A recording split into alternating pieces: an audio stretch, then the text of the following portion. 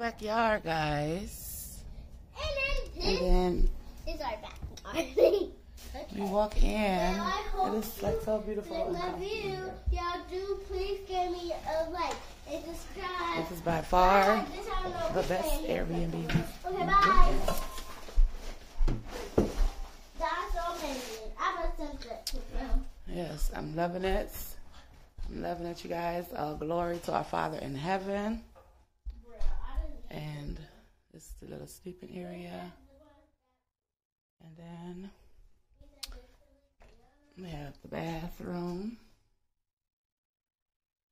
Nice and tidy and clean. Then we have the other room. So if God has put it on your heart today to help us to extend our stay here in this beautiful place, I encourage that you be obedient and do so.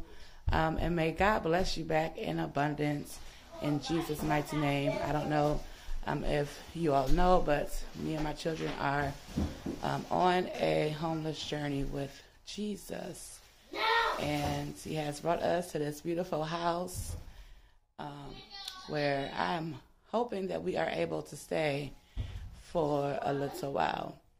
So I will talk to you guys later. I love you guys with the love of Christ. And again, if you feel led to help us to extend our stay here, the links or the description, I'm sorry, y'all.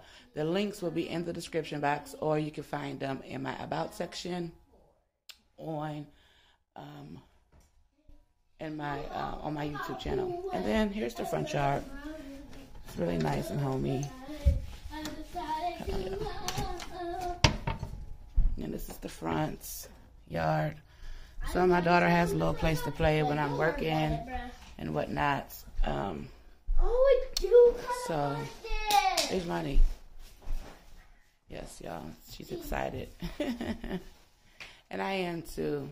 We've been in, I think, like 7 or 8 different Airbnbs, and this is by far the best.